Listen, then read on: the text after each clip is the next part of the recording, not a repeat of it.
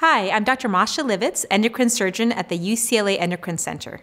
In this video, I answer the question, can you live a normal life with one adrenal gland? The adrenal glands are two small glands that sit on top of your kidneys.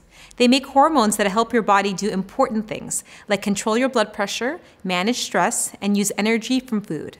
Sometimes the adrenal glands can grow nodules that make too much hormone, causing health problems. Sometimes adrenal nodules behave in a way that make us worry about the possibility of adrenal cancer. In these cases, we may recommend surgery to remove the adrenal gland. If one of your adrenal glands has to be removed with surgery, you can usually live a normal life with only one adrenal gland. That's because the other adrenal gland can do the work of two glands and can make enough hormones to keep your body working normally. However, in rare cases, if the remaining adrenal gland is not able to make enough hormones on its own, you may have to take medicine to replace the hormones that the missing gland used to make.